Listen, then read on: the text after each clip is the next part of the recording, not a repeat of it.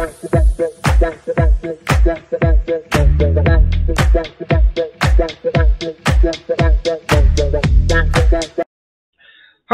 and welcome to this video lesson. Today we're going to talk about determiners.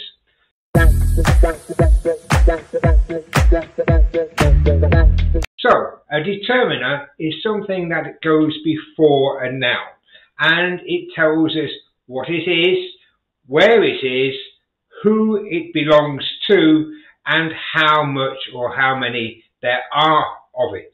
So we can divide them down into 4 groups, and in the videos that follow we'll take each group in turn and give a more detailed explanation for you. Okay, so we have the article first with a, an or the or the. A and an normally depend upon whether the noun starts with a vowel or a consonant. Now, you have to be very careful with this because they don't always follow that strict rule. So, what you've got to be aware of is the beginning of the word could sound like it starts with a consonant. So, for any normal vowel starting words, we use an. So, an elephant, an apple, for example. Or for a chair, a table. Where it becomes confusing is with the likes of, let's say, unicorn. Notice that unicorn sounds like it starts with a Y. So, we would say a unicorn, not an unicorn. So, there are a couple of things that you've got to be aware of there.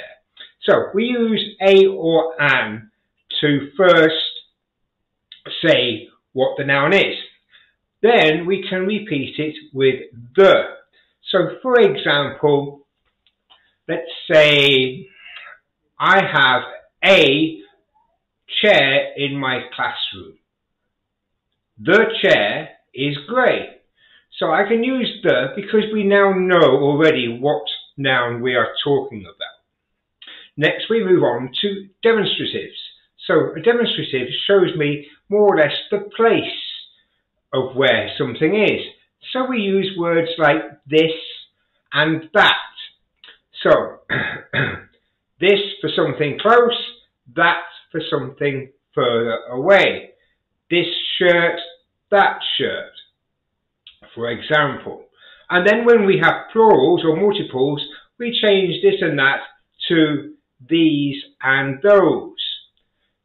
These sunglasses, those sunglasses. So we know exactly what we're talking about in relation to where it is. Next we come on to possessives. Who owns the noun? Who owns it? His dog, our dog, my dog, their dog, etc. Okay, so who actually owns the item? And finally, we come on to one of the segments where we can demonstrate how many there are of it. So we use words like a few, some, a number like 6 or 5, or even no, or as in there isn't any. So these words depend on whether the noun is countable or uncountable.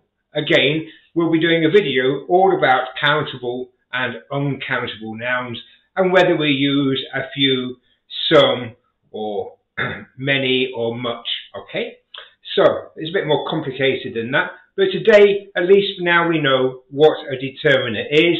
It's a word that goes in front of the noun so that we can put together the quantity, the owner of it, and the specificity, okay, where it is and which one we're talking about exactly.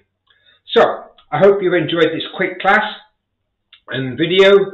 As always, please click like, make a comment and subscribe to the channel so that you're up to date with all the upcoming videos, and I'll see you in the next video in class.